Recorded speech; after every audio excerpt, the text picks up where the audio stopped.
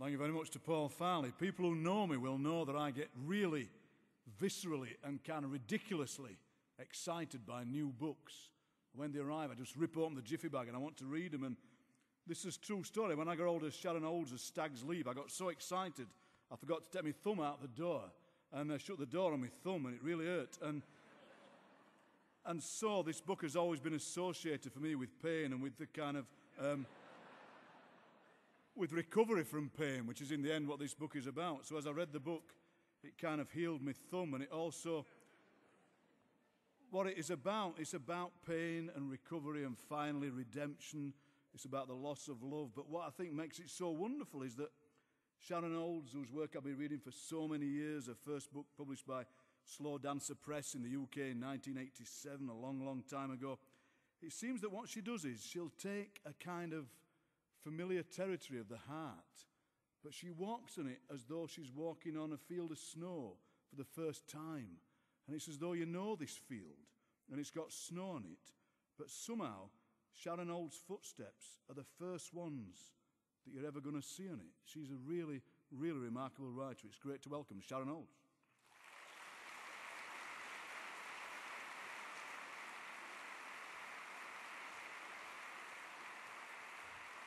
Thank you. Hi, thank you so much. It's such a joy to be here. Thank you for having me and to be hearing and to be in the company of these amazing poets. Yes, this Stag's Leap is I think of it as an end of long marriage book. And as you said, a book of shock, loss, mourning, and healing.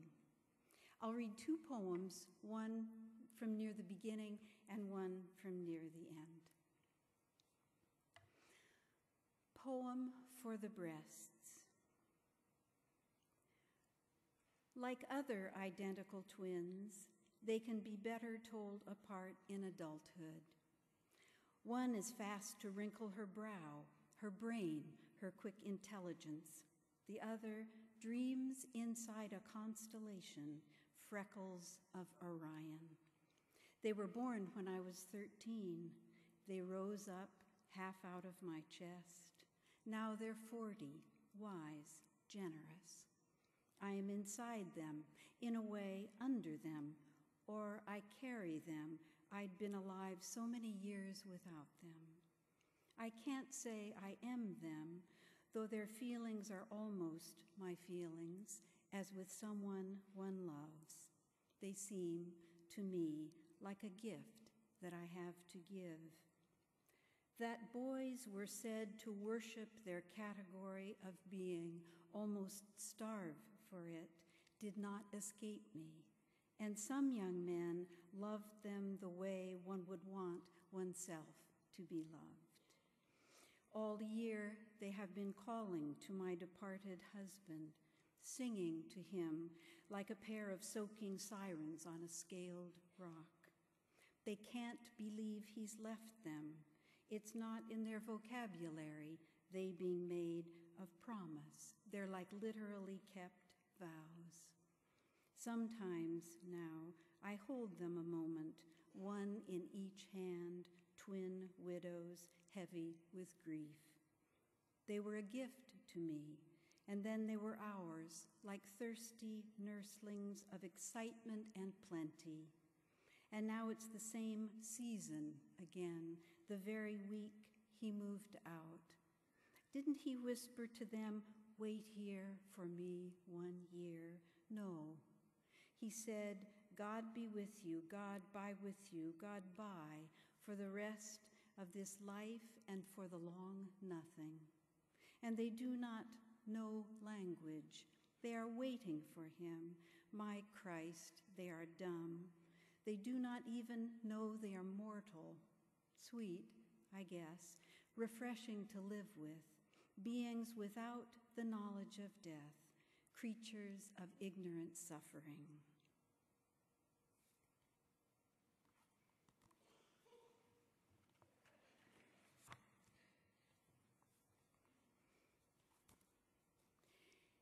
Years later, at first glance, there on the bench where he'd agreed to meet. It didn't seem to be him, but then the face of grim friendliness was my former husband's, like the face of a creature looking out from inside its knocks. No fault, no knock. Clever nut of the hearing aid, hidden in the ear I do not feel I love anymore. Patch of bandage on the cheek, peopled with tiny lichen from a land I don't know. We walk. I had not remembered how deep he held himself inside himself, my fun for 32 years to lure him out. I still kind of want to, as if I see him as a being with a baby paw caught. His voice is the same, low, still pushed around the level bubble in his throat. We talk of the kids, and it's as if that will never be taken from us. But it feels as if he's not here. Though he's here, it feels as if, for me, there's no one there. As when he was with me, it seemed there was no one there for any other woman for the first 30 years. Now I see I've been hoping each time we meet that he would praise me for how well I took it, but it's not to be. Are you happy as you thought you'd be? I ask. Yes, and his smile is touchingly pleased. I thought you'd look happier, I say, but after all, when I am looking at you, you're with me. We smile, his eyes warm a moment with the accustomed shift, as if he's turning into the species he was for those 30 years, and turning back. I glance toward his torso once, his legs. He's like a stick figure now, the way when I was with him, other men seemed like Ken dolls, all clothes. Even the gold of his fresh wedding ring is no blade to my rib. This is married Ken. As I walk him toward his street, I joke, and for an instant, he's alive toward me, a gem of sea of pond in his eye. Then that retreat into himself, which always moved me, as if there were a sideways gravity in him toward some vanishing point. And no, he does not want to meet again in a year. When we part, it is with a dry bow and goodbye.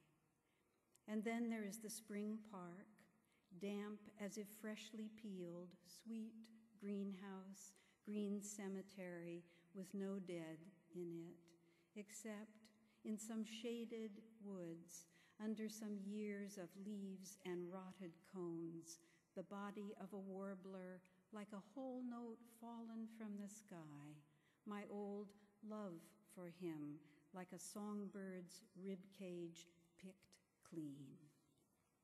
Thank you.